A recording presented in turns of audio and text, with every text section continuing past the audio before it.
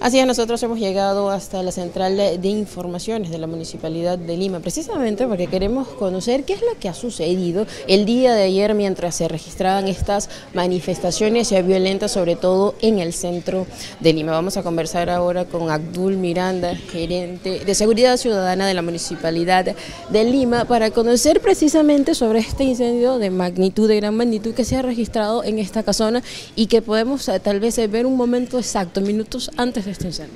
¿Qué tal? ¿Cómo están? Buenos días. Efectivamente, hemos podido apreciar a lo largo del día las imágenes del desplazamiento, las imágenes de las agresiones que han habido contra la policía por parte de estos manifestantes, y también en horas de la noche, a las 7:30 aproximadamente, pudimos captar en la cámara que está ubicada en Lino Cornejo, pudimos apreciar que un grupo de personas...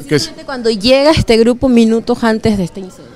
Así es, estas personas ya se encontraban en ese lugar, Lino Cornejo, la cuadra 2, donde habían ya 2 fogatas que estaban encendidas en ese lugar, y 15 minutos después, en la siguiente cuadra, que es la cuadra 1 de Lino Cornejo, muy cerca de ese lugar, a 50-60 metros, se produjo el lamentable incendio en esta casona colonial.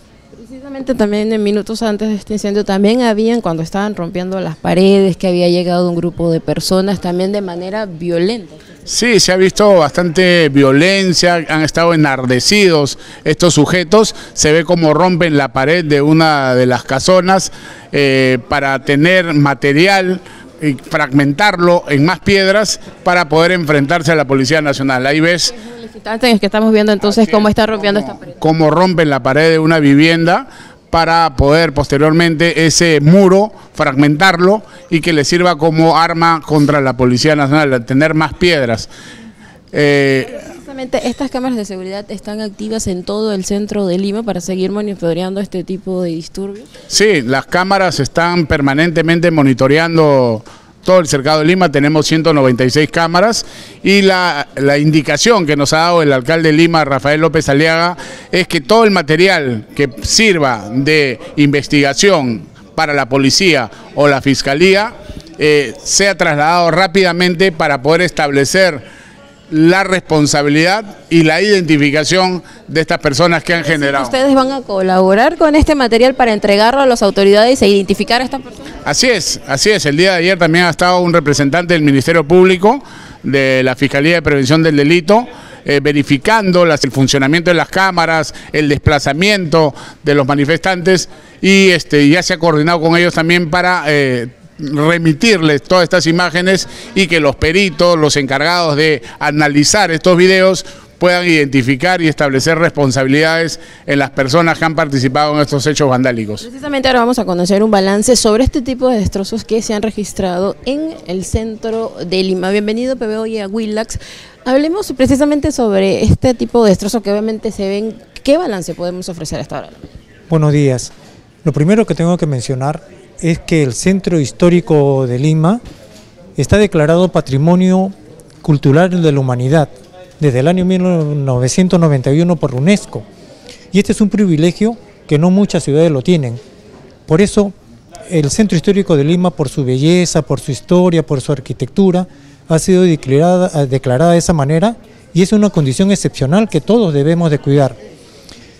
Apenas conocidos los disturbios, recibimos la instrucción de nuestro alcalde Rafael López Aliaga de hacer lo humanamente posible para asegurar la transitabilidad y la limpieza de la ciudad.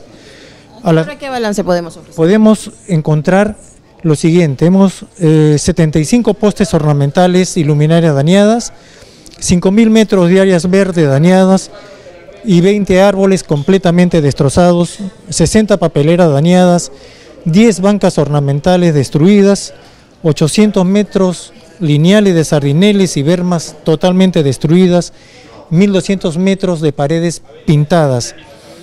Y esto tiene un valor aproximado en la recuperación de más o menos 800.000 soles. ¿Cuánto tiempo tardaría en esta recuperación luego de estos actos vandálicos? Bueno, nuestro alcalde nos imprime una velocidad de veras inusitada, lo haremos en el menor tiempo posible, pero creo que esto nos va a tardar algunas semanas. Muchísimas gracias. Bien, nosotros repetimos entonces que estamos en la central de monitoreo de la Municipalidad de Lima, donde se viene entonces presentando un balance luego de estos actos vandálicos que se han registrado en el centro de la ciudad. La información a esta hora de la mañana, con esto regresamos el contacto al estudio.